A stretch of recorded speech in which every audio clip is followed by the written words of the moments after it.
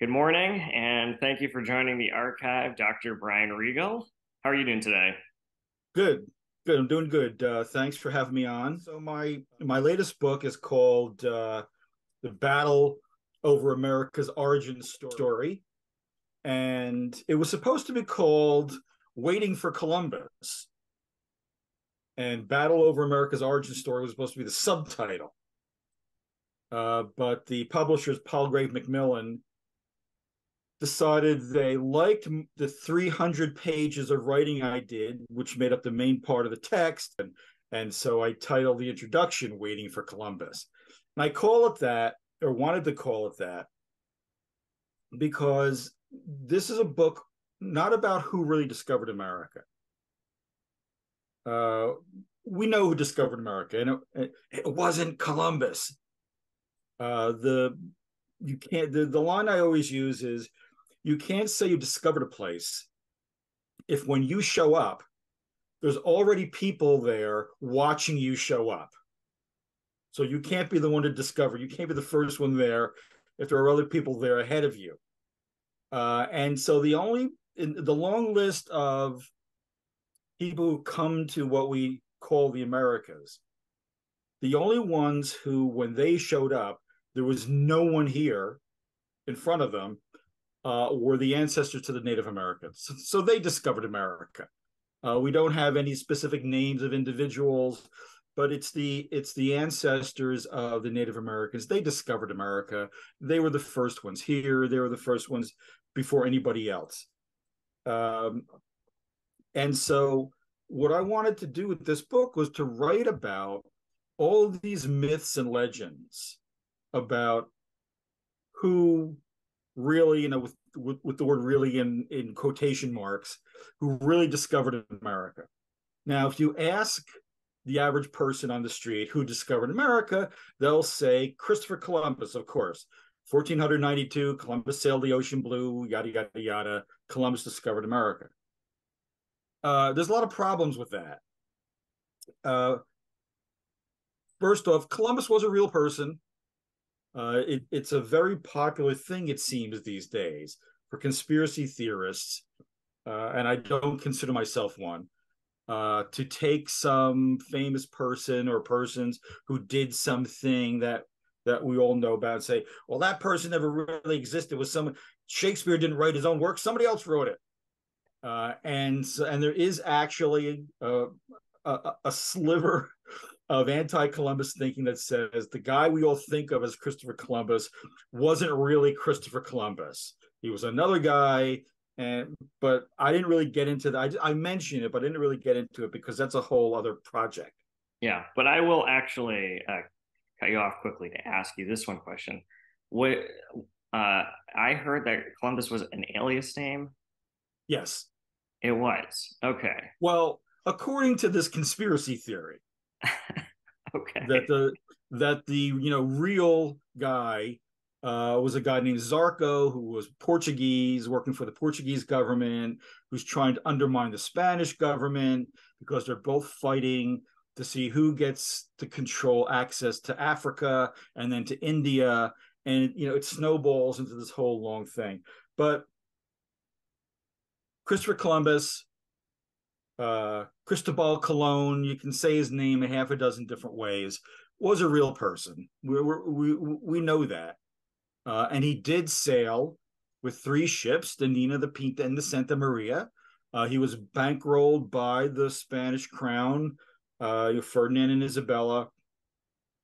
And he comes across the ocean and he finds what he thinks he's looking for. He's not looking for America. Virtually no one in Europe, uh, really, virtually no one outside of the Americas know that the Americas are there.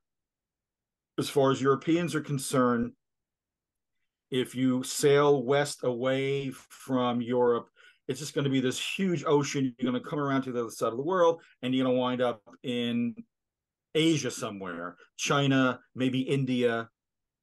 That's where Columbus is going. He's trying to get to India. He's not trying to get to this mythical place that's halfway through, because the Colombian travels, and he goes 4 times. Most people, when they think of Columbus, they think of that one trip. They think of the 1492 trip, but he comes back and he goes back and forth 4 times, and he's not out for adventure. He's not out to broaden the human experience. He's not out to try to bring all the cosmos under one understanding of where he's out for the money. This is a business venture. Europeans' interest in the Americas right from day one is always about money. They see the Americas, or what they think is the Americas, what they think is India, they think it as an opportunity to get rich. That's the reason why Columbus goes on this trip. That's the reason why Ferdinand and Isabella bankroll him, because they figure if this guy can find a cheap, easy way to India, we can make a fortune off of this, because other European countries aren't going to be able to do it. And by the time they get around to it, we can have control of it. So he heads west, and he runs into land. He thinks he's in like a series of outer barrier islands off the coast of India. The reality is he's in the Caribbean, what we now call the Caribbean.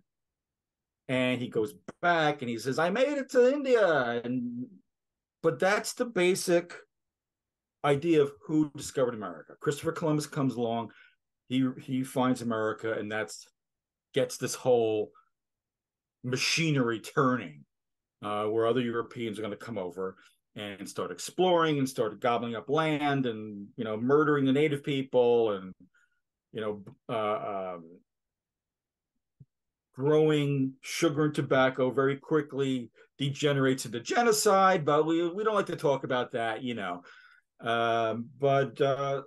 so there's that. So that actually did happen. Columbus does come over 1492. He thinks he's in India. He goes to his deathbed. He's on his deathbed, and people try to tell him, Admiral, you found this whole new place. And he's like, no, I didn't. I found a way to India. Why do you keep telling me this nonsense? Were you there? No, you weren't there. I was there. I was in India, and he dies. And so how long was that after he discovered it? Well, he shows up in 1492. It isn't really, people don't really realize what they've found or what they've come across until about 1500. It's still kind of up in the air about what is this place really, because some other people have come along behind Columbus, and they get there. The first map that famously contains the word America, what's called the Van Simuler map. You have to say it with an outrageous German accent. Van Simuler and his partner Matthias Ringman, they're the ones who are trying to create a new cosmography that is a complete book of the universe. And as they're working on their, Ringman was the author, von Simuler was the cartographer. He's the one that's making the maps. And they get this bright idea: let's include a map of this new place. Because the term Novus Mundus, New World, that's got, the origins of that term are a little dicey. It's usually attributed to Amerigo Vespucci. But we could do this whole show just on how America gets its name. But I don't want to drift away. Yeah, without drifting too far. But yeah. I'm going to ask you quickly, for people watching us who don't know, you said cosmography. Could you quick second to explain what that is? Well, cosmography is basically just a book that attempts to include everything we know about the universe, writing about the cosmos, cosmography. And they were very popular. We don't really make them anymore. The closest you get to cosmographies today are atlases. The modern atlas, like a book of maps, usually just maps with very little text. They begin as these cosmographies, this attempt to say, you can have in this one book all the knowledge about the universe, all the knowledge about the earth. And so that's what von Mueller and Ringman are trying to do. And a number of them have made before and since, but they decide to include all this information on this new place.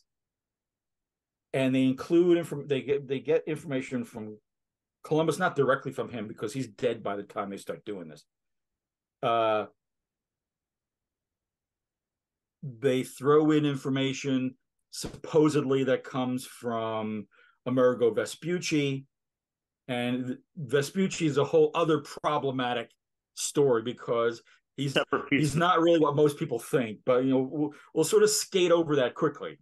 Yeah, so this is like a whole map book, and in it, there's also like herbal lore, astronomical lore of the time. Sure. Okay. Yes. Yes. All right. And so yes, so they decide to let's make a map of the Earth and include this new land over here west of Europe. Uh, they were professional cartographers. That's what they did for a living. And so they draw it, and then they decide, okay, well, we got to name it something. And they come up with a bright idea. We used mostly information we got from Amerigo Vespucci, so let's call it America. So this book appears with this map in it, and for the very first time, this landmass is labeled America.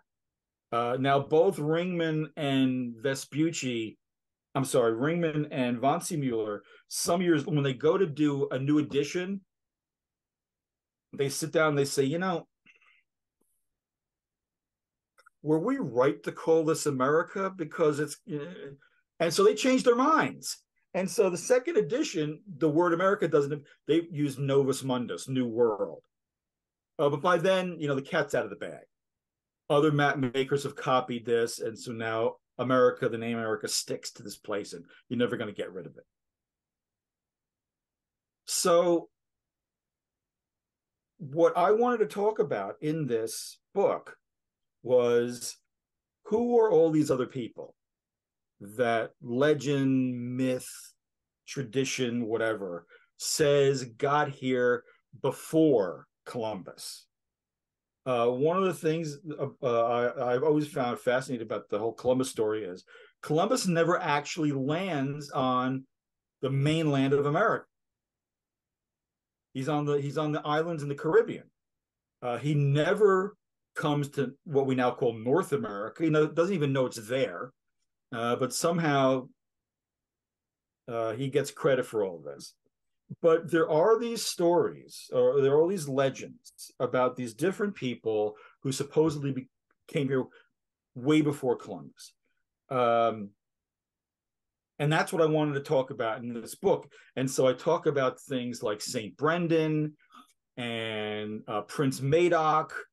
There are stories about Portuguese fishermen who wind up here first, who don't even know where they are.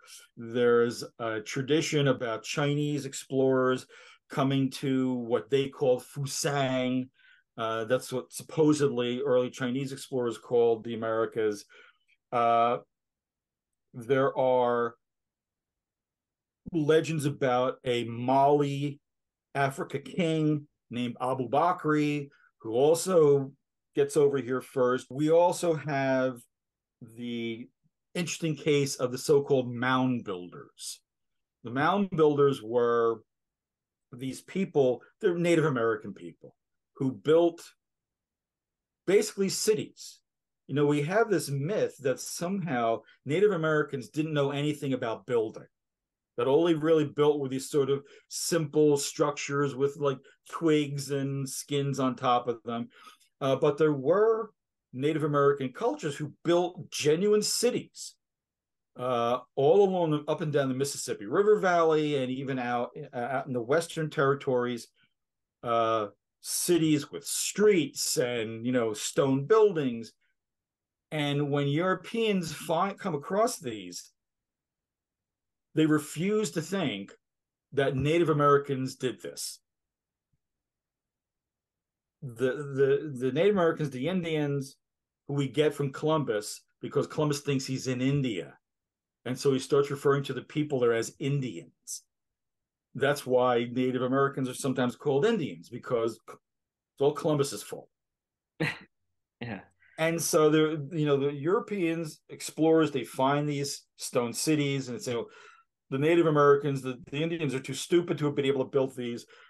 There must have been some great white lost race that came here And eons ago and this goes and all built the way these. back to the very beginning when Europeans were first finding these. Yes, like right from the start. There's no way the Indians built these. They're too complicated. They're too sophisticated. Two things which the native people are not. And so we got to come up with ideas about who really did all this. Oh my God. So what are all right, so I'm curious. Like I don't have a historian's mind at all. I'm just a filmmaker. Um, as a historian, like where'd you go? How'd you find these sources? Like fill me in on that. Well, what we historians do, we look for paperwork. When historian starts when I start a research project, my first question is, where's the papers? Where are the letters? Where are the notebooks? Where are the written accounts of all of this? That's basically your basic difference between historian and archaeologist. Archaeologists look for physical objects. Historians look for the written word.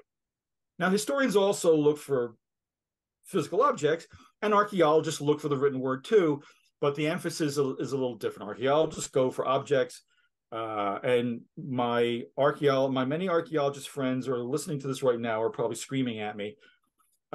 Historians look for texts.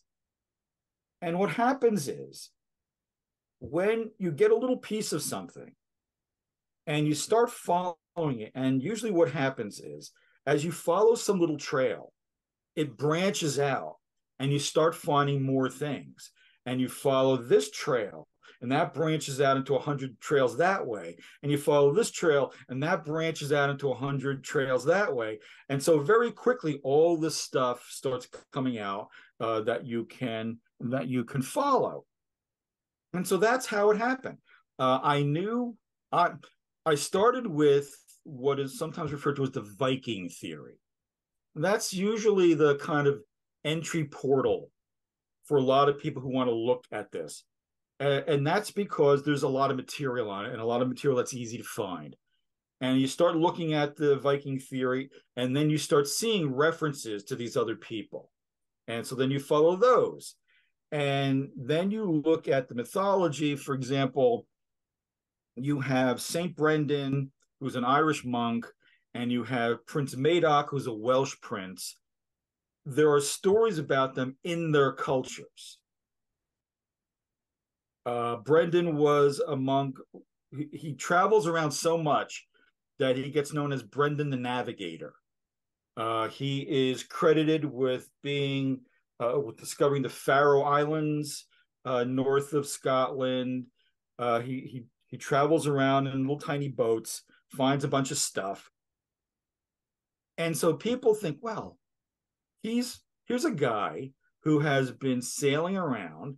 He probably got to America, but there's no evidence he did. Prince Madoc, there's a story about Prince Madoc where he's Welsh. He comes from an important Welsh family. These stories always have a hero. There's always that one guy, never a woman. It's always a guy, usually from like a royal family, who, for whatever reason, decides to, hightail it out of there. And the legend says that Madoc, who we think was a real person, came from this wealthy, important Welsh royal family, but he had a couple of brothers ahead of him, and so he's not going to inherit the kingdom when his dad dies. So he decides to go off on his own, and he takes a boat and he takes some friends. A lot of these stories sound like a bunch of drunken frat guys who get in the car on a weekend with like half a dozen, cases of beer in the trunk, and they just head off to see what they can find. And so that's what Madoc does. He heads off and he finds a place. It's never really identified where he gets to, if he gets to anywhere. Same thing with Brendan. He heads off west, gets to, somewhere. And it's usually later researchers, later writers who come across this material and say, wait a minute, Madoc got in a boat with a bunch of his friends and they head west out over the Great Western Sea and they find a mysterious place. Well, what do you find west of the British Isles? That seems like a mystery. They must have gone to America. Madoc discovered America. Now, this will come back much later after North America starts to get colonized by Europeans. You get a lot of people, not exclusively, but you get a lot of people from the British Isles, a lot of English explorers, Irish explorers, Welsh explorers, Scots explorers coming here. They start setting up, communities, and they're the ones who kind of start setting up what will eventually become the 13 colonies. And so there's a lot of Welsh people who have migrated from Wales to what is now being referred to as British North America. Because the British government now decides, well, there's English people over there. We own it. It's ours now. And what's interesting is one of the people involved in this whole story. The minute you find one fascinating character, and you think, okay, here's this really fascinating character, you realize there's 10 more fascinating characters lined up behind them, involved in all this. And so when the British, part of the reason why the British decide that North America belongs to them now is because this was during the period of Elizabeth I, the Queen of England, Ginger Liz, as they called her, because she had red hair. And this is during Shakespeare is alive, and she has a counsel, one of many, who is John Dee, who is already a famous philosopher, thinker, alchemist, occultist. He tells Queen Elizabeth that you need to tell everyone that this new world here belongs to you, Elizabeth. You're going to make it, it'll help create a British Empire. It's thought that John Dee is the first person to use the expression British Empire. And so the British decide, well, this all belongs to us now. And so that's why you get a bunch of people from the British Isles. Again, not exclusively. There are people coming from other places, but a lot of them are coming from the British Isles during this period. And so you get the city of Baltimore has been founded, and you get a lot of Welsh people congregating in Baltimore. Now, at the same time, there is this kind of revival of Welsh nationalism. And a lot of people want to, we're the Welsh, hooray for the Welsh. And there's this young guy back in Wales named John Thomas Evans. He wants to be a poet. He wants to be an explorer. He loves being Welsh. He wants to promote Welshness. He decides, because there is a tradition, because none of these stories have one version. They all have like a dozen versions to them. And one of the Madoc versions is that Madoc gets to North America, and he and his merry band of Welsh pranksters head inland. And they encounter a number of Native American groups. And before anybody knows it, the Welsh are interbreeding with the Native Americans. And so, as the story goes, this whole new population of half European, half Welsh, half Native Americans is now running around North America. And because the native people have bred with the Welsh, supposedly, you get these groups of native people who have very light skin, blue eyes, blonde, even red hair. And so this becomes a thing that people think is real. The so-called Welsh Indians, sometimes called white Indians. A lot of people get interested in this. And one of them is this guy, John Thomas Evans. He's like in his mid-20s at the time. And he decides he's going to go and prove, number one, that Madoc discovered America, and two, that Welsh Indians / white Indians is a real thing. And so he gets on a boat, comes over, winds up in Baltimore. Now, this whole story about who discovered America is filled with tragic characters. That's one of the reasons why I was kind of attracted to it. I'm attracted to tragic characters. People who try to find something, even though everyone is telling them it's not there, you're not going to be good enough. John Thomas Evans has no experience at anything. He's not an explorer. He can't read a map. He knows nothing about conditions here in America, but he is so determined, he just gets on a boat and comes over and figures, well, I'll figure something out when I get there. So he gets into Baltimore and he gets hooked up with the Welsh community there, and he tells them what he's trying to do. And they're all like, dude, don't do this. This is a suicide mission. First off, we've never seen any Welsh Indians. And secondly, you don't know anything about the interior. Indians aren't one people. There are a lot of different ethnic groups who all speak different languages. You don't know any of those languages.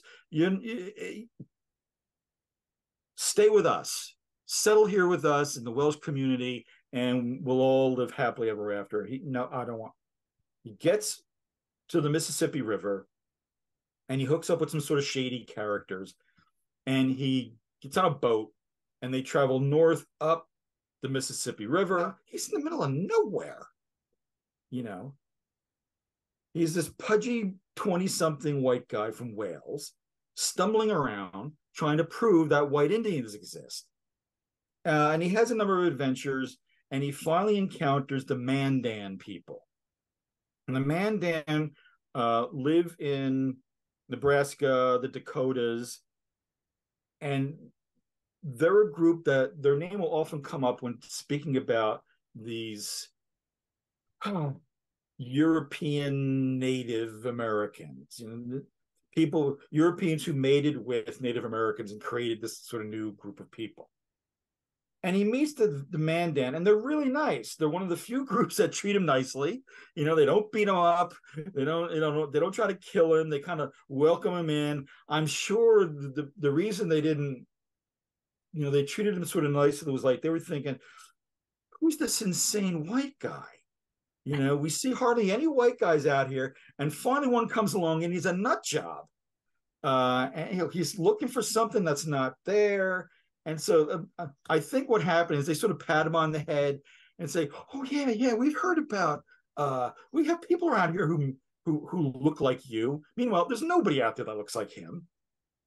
And it starts to dawn on him that this whole white Indian Madoc story is nonsense. It never happened. It's just a myth. He's kind of heartbroken because he's come halfway around the world to try to prove this thing. And then when he gets there, there's no Santa Claus, And so, he's really bummed out. He heads back down the Mississippi. He winds up in St. Louis, where he sort of becomes an alcoholic. And then all he wants to do is go back to Wales, but he never does because he catches malaria, and he dies in a rundown, disgusting hovel somewhere on some back street in St. Louis.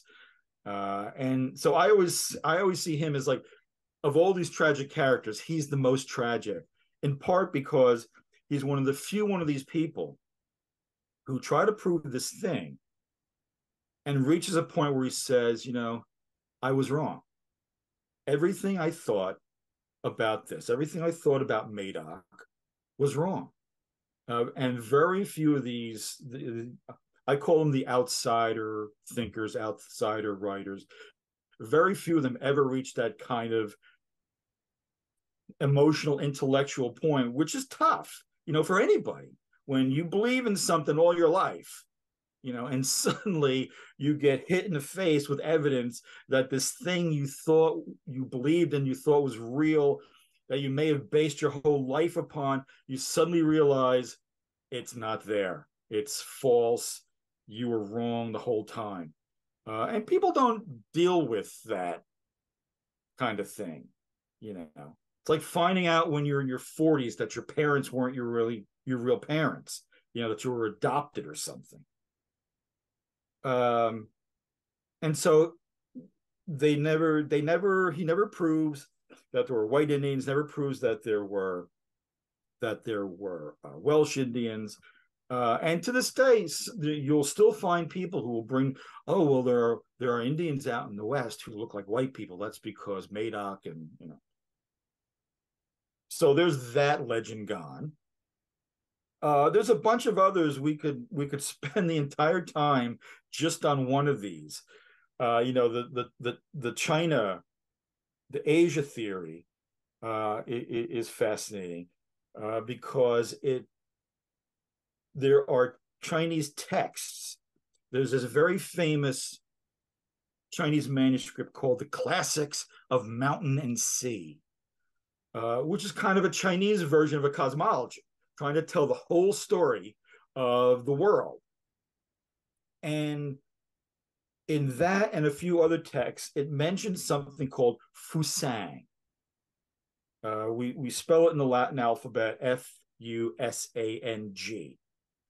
And there are some maps that were discovered in the 20th century, maps drawn in China, maps drawn in Korea, that show sort of the world, sort of world maps, sort of crudely drawn. But there are these sort of land masses that are labeled Fusang, kind of west of the eastern coast of China. And some people think that means America. And in these sort of crudely drawn maps, Fusang is America. There are a couple of explorers' names, Zheng He, Wei Shen, who are in the tradition that they somehow make it to Fusang. Zheng He was a real person, was an admiral in the Chinese Navy, very close to the emperor, who did do a lot of exploring with navies of many large ships. We know they traveled down into Malaysia and towards like Singapore and Burma and those places. And so people think, well, if he did that, he must have gone to America too. But there's no evidence of that. Wei Shen actually comes along about 1,000 years before Zheng. His story is he's a monk. And again, it's the bunch of frat boys in a car on the weekend. Wei Shen gets a bunch of his monk friends. They get in a boat and they head east out across the ocean. And he supposedly gets to America, which he may also have called Fusang, but we're not really sure. And he gets to, around the year 500, he gets to what we now know as Mexico. And Wei Shen encounters the native people of Mexico and realizes they're not very smart. They don't know how to do anything. He teaches them. Wei Shen teaches the people of ancient Mexico, the Mesoamericans. We don't call them pre-Columbians anymore. He teaches them farming. He teaches them the arts. He teaches them metallurgy. So this one guy creates the Aztecs and the Incas and the Maya and the Olmecs and basically every major Central American culture is a result, excuse me, of this one Chinese guy and a couple of his friends showing up and teaching them how to be civilized.